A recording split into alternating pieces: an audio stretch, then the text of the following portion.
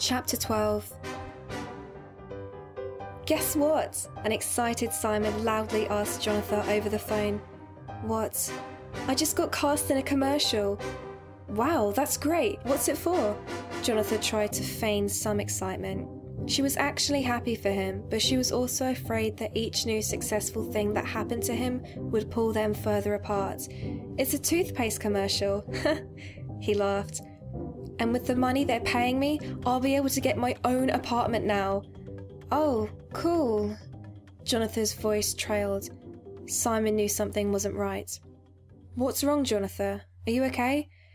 Yeah, I don't know, it's just been a long day. She didn't want to explain all the thoughts in her head. I just have a lot of homework and I have a big test tomorrow. Oh, I'm sorry. I'll let you go so you can go study. I just had to tell you the good news. Okay, thanks. I guess I'll talk to you later then, a puzzled Simon continued. I love you, Simon said cautiously. I love you too. Jonathan sounded so depressed, Simon thought.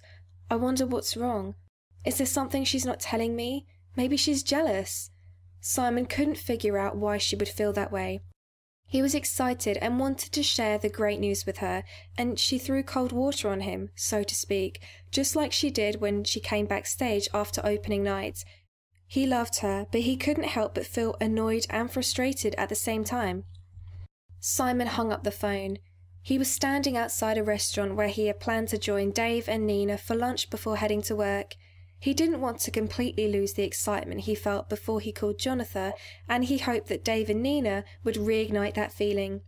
He walked up to their table where they were already looking through the menus. Hey guys, guess what? Simon slid into the booth next to Dave. I just got cast in a toothpaste commercial. Awesome, congratulations, dude, Dave said as he shook his hand. Nina smiled broadly. Wow, congratulations, Simon. That's really terrific. You have such a nice smile. No wonder they cast you. Yeah, man, your smile is terrific. I'm swooning right now. Swooning! As Dave teased him, they all laughed. Thanks, guys. Simon felt good knowing that his friends were happy for him, and he was able to momentarily forget about Jonathan's bad mood. The conversation quickly turned to the pay he would receive for the commercial, and they spoke about the new apartments that he could move to. Nina said, There are apartments for rent in my building. You should take a look. Why don't you come by tomorrow and I'll go with you to talk to a leasing agent? Okay, great, thanks, Simon replied.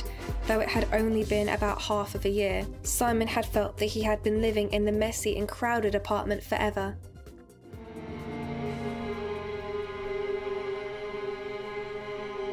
Back at home, Jonathan sat on her bed and tried to study, but she couldn't concentrate, so she called a friend and cried.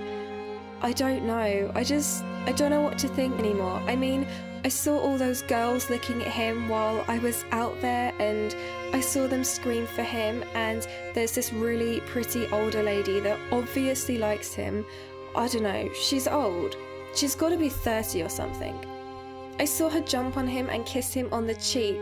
Jonathan tried to catch her breath in between her tears. No, he didn't kiss her back, but he didn't push her off him either. No, I know he loves me, but yes, he calls me every day, but yeah, I don't know though. He's out there living his dream, and I'm here in this stupid small town doing my stupid homework and trying to study for this stupid test, and I think he's going to leave me. She cried even harder. I mean, why would he want to be with me when he's got all those other girls over him? And I can't even be there. He's so far away. I'm going to lose him. Jonathan cried and cried.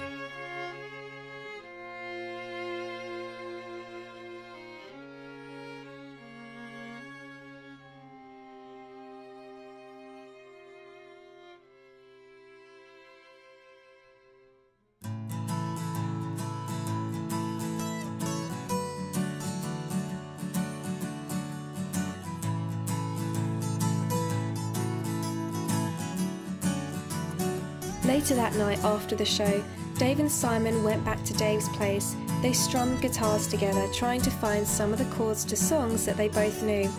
Hey, what song is that? Dave said when he heard a particularly catchy progression that Simon played. I don't know. We should turn it into a song.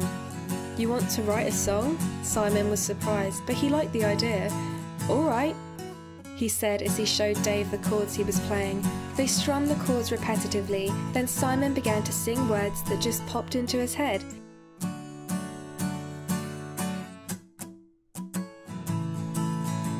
So everything is perfect, exactly as should be.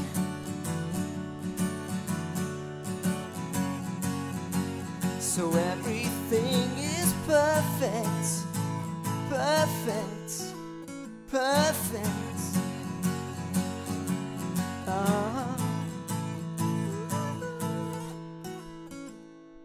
Nice, Dave exclaimed on the last strum. We should form a band. This is fun, Simon thought.